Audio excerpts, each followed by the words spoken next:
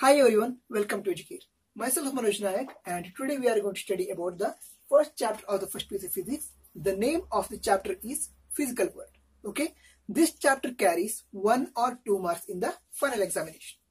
Now, in this chapter we are going to study the definition of science and physics and the concept of scientific method, scope and excitement of physics, application of physics in the different fields, and the basic forces in nature.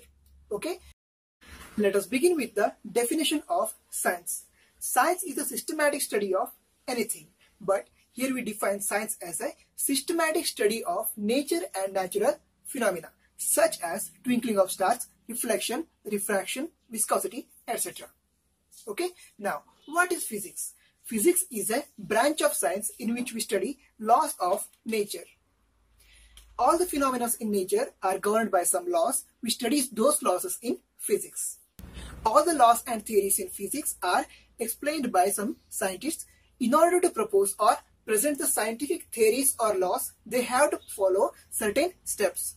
Those steps are collectively called as scientific method. Okay. Now, scientific method has 5 major steps. Those are observation, controlled experiment, qualitative and quantitative reasoning, mathematical modeling, prediction and verification or falsification. These are the steps in scientific method. Now, these are the steps of scientific method.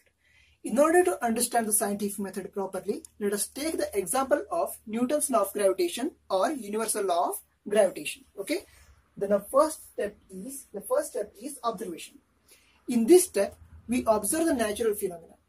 For example, Newton observed the falling of an apple from a tree. Okay. Now, the second step is controlled experiment. In this step, we conduct several experiments which is similar to the natural phenomenon.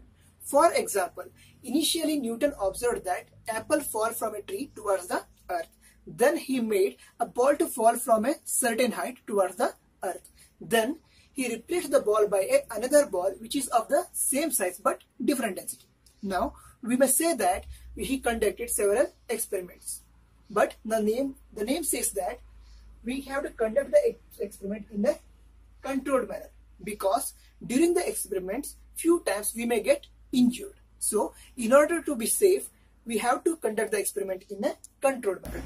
The third step is qualitative and quantitative reasoning, in which we provide the reason for the natural phenomenon, why that natural phenomenon is happening. Okay, the third step is qualitative and quantitative reasoning, and the next step is mathematical modeling. After the qualitative and quantitative reasoning, we have to put the theories or laws in the mathematical form. So this method or this step is called as a mathematical modeling. We know that Newton's law of gravitation is written as F is equal to G into M1 M2 by R square. Clear? The theory is expressed in the form of the theory or laws is expressed in the form of a mathematical form. So this step is called as a mathematical modeling. Then the last step is prediction and verification or falsification. The theories or laws which is proposed by a scientist is examined by various experts or different experts. Then if the theory or law is true, then it is accepted. If the theory or law is false, then it is rejected. These are the steps in the scientific method. I hope you understand the concept. All the best.